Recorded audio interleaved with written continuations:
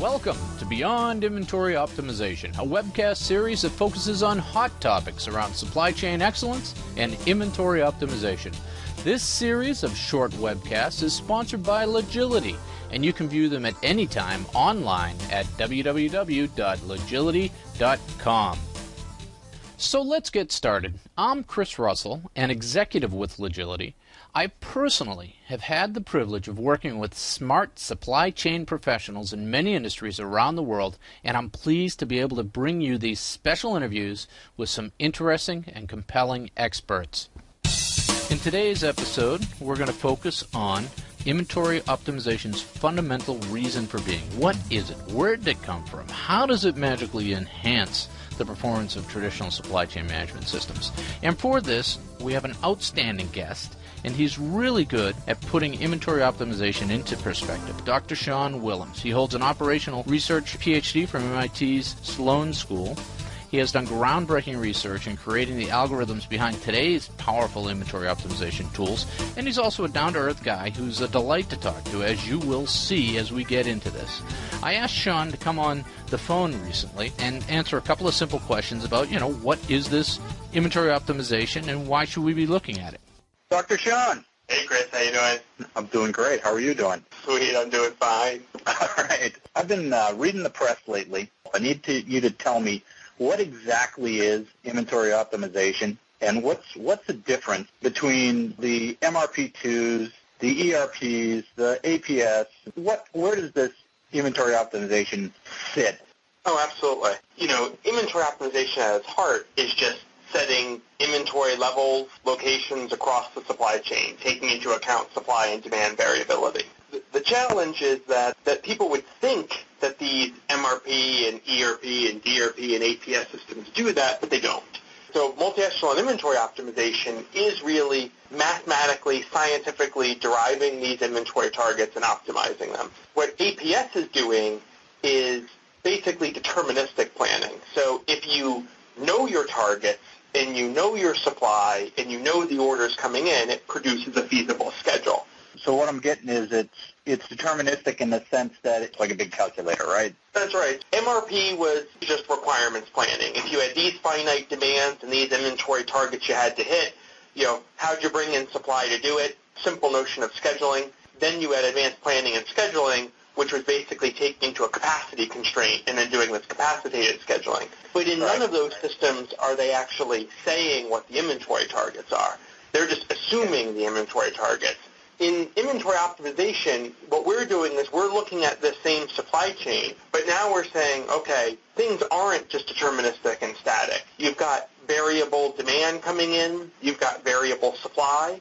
You need to buffer those with inventory. And that's what multi-echelon inventory optimization is doing.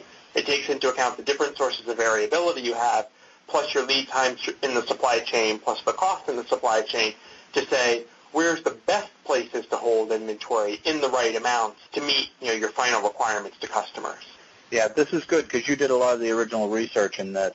Fundamentally, when we started this work, I was at MIT. We were working as part of the Leaders for Manufacturing program, and we were working with companies like Kodak and General Motors and Hewlett-Packard. And these companies have made huge multi-million-dollar investments in their advanced planning and scheduling. And they had these huge investments, and they're like, don't touch those, but we're not getting the benefits we want out of them.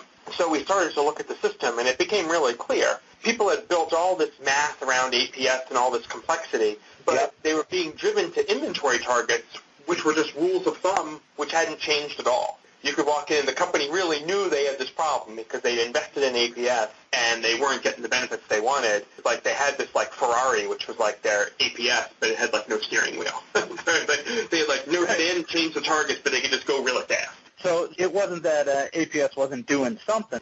Yeah, it absolutely was doing something, and so what we really saw they had to do was set their inventory targets correctly, and no one had brought any analytics to that. It was just sort of like a text field that was, weeks of supply, by a rule of thumb, and no one had bothered to update it. Right. We've worked with a lot of large CPG and computer companies, so, billion-dollar companies. What's the win for these guys at the end of the day? Yeah, well, there's several of them. I mean, certainly the first one is just cold, hard dollars of reducing the amount of working capital you have tied up in inventory, and that's always going to be the first order driver of getting people to care about this. So you're looking at typical 20 to 30% inventory reduction. You know, it's quite common if people haven't sort of already really put their inventory under a microscope. Even if they have put their inventory under a microscope, they haven't done it in this multi-echelon way. So you're still going to get a 10 to 15% inventory reduction. That's major. I think every supply chain system since the beginning of time has been sold based on inventory reduction in part. And I think that's major to be able to come in after somebody's done an ERP implementation and say, oh, guess what, we're going to pull another 10% out. Oh, absolutely. It's a huge opportunity for these companies to capitalize on. I think why it's so achievable is that you actually don't need to change any aspects of your supply chain. All we're doing is we're changing the targets that you're operating to. We're not changing the policy. We're not changing people's roles. So this is actually a very achievable number. So essentially you can bolt it on the top and suck 10, 15% of your inventory out, no muss, no fuss. This is literally, you have a certain operating behaviors in your supply chain. You have certain lead times. We can already characterize them because you're running your system to those today. Now, what are the inventory targets that support that policy and system you have? You can just update your targets and move on. That's clearly the number one benefit. Then, once you do that, then you get all sorts of sort of incremental benefits. Really, the next major benefit you get is that you're starting to dollarize or monetize all of these decisions. And right now, when you look at things like, what service level should you provide your customer, it's oftentimes hard for people to sort of quantify that. There's a lot of finger pointing and emotion between, say, sales and marketing and operations. And these sorts of tools drain that emotion out of the process. Because then what you're really doing is you're saying, okay, to provide this level of service, given our current supply chain, that's going to cost us $100 million. If we were willing to stratify our customers and maybe give Walmart a certain service level, but everyone else a lower service level, we could drop our inventory investment to $80 million. Is that $20 million tied up in working capital really worth that? And you start to make these more fact-based decisions versus just sort of some emotion around it. Yeah, so you've got the tools and the information. When you go into the S&OP meeting, it's not just the sales guys, the customer guys having a knockdown, drag-out cage match with the operations guys. Exactly. Yeah, it definitely brings to a different light. The good benefit is there's really instant credibility behind those numbers because you're running the business to them. So this what-if analysis is built off the exact same models that you're running the business's inventory targets to. So it's not like people are suddenly going to second-guess the numbers. You're running the business to it already. Yeah, I would think it drives you to some aha moments, too, where everybody just assumes that the reason you've got so much buffer inventory is that your demand signal's dirty.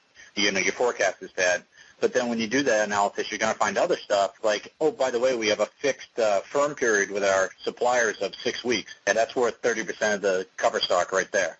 People in operations will say, hey, if only those guys in marketing and sales could fix the forecast, then our problems would be done. But, when you use these tools, you see really quickly that, they can only improve the forecast so much. And even if they improved it, 50% better than what they're already doing, that's probably only driving, rule of thumb, something like 30, 40% of the inventory anyway. This other huge chunk, which might be fixed periods, or maybe it's manufacturing's own schedule adherence, that they're not as good as they say, which then requires the distribution centers to hold more inventory.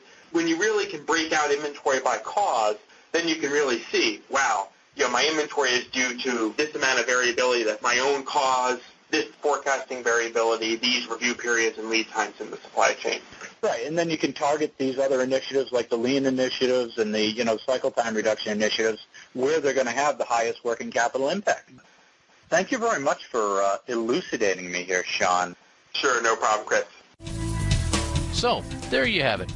My conversation with Dr. Sean Willems.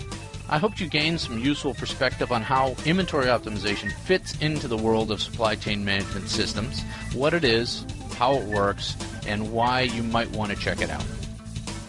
Okay, that's it for this episode of Beyond Inventory Optimization, sponsored by Logility, a leader in collaborative supply chain management solutions with over 1,250 customers worldwide and climbing. Logility's Voyager Suite provides comprehensive supply chain management from demand and transportation planning to warehouse management, from S&OP planning to inventory optimization. We hope you'll take a look at Logility's website, download some of our white papers on various supply chain topics, and see how inventory optimization can free up working capital, reduce inventory, handle uncertain demand with confidence, and raise your customer service levels while actually cutting supply chain costs. Just go to www.logility.com. And that's it for today, everyone. Thanks for joining us, and we'll see you next time on Beyond Inventory Optimization.